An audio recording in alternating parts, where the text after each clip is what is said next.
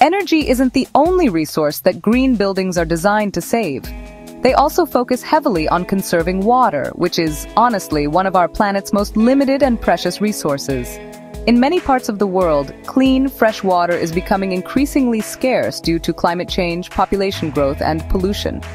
Our traditional buildings can be incredibly wasteful, using huge amounts of perfectly clean, treated drinking water just to flush toilets and water lawns. A green building takes a much smarter approach, aiming to reduce water consumption both inside and outside the building. Every drop counts. Inside the building, the strategy is similar to energy efficiency use high-performance fixtures that get the job done with less. This means installing low-flow toilets, faucets, and shower heads. You might think that low flow means a weak, unsatisfying trickle, but modern fixtures are engineered to use clever aeration techniques. They mix air into the water stream, so it feels just as powerful and effective while using significantly less water.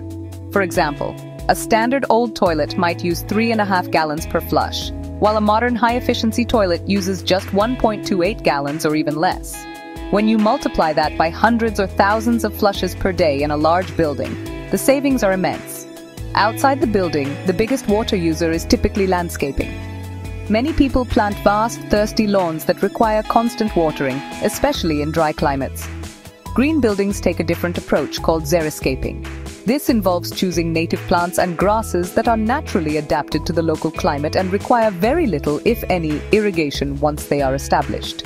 Not only does this save a ton of water, but it also creates a beautiful landscape that supports local wildlife like birds and butterflies.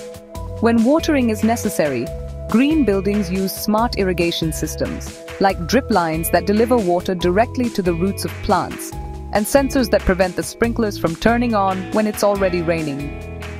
The most advanced green buildings go even further by capturing and reusing water. They might have a rainwater harvesting system that collects all the water running off the roof and stores it in a large tank called a cistern.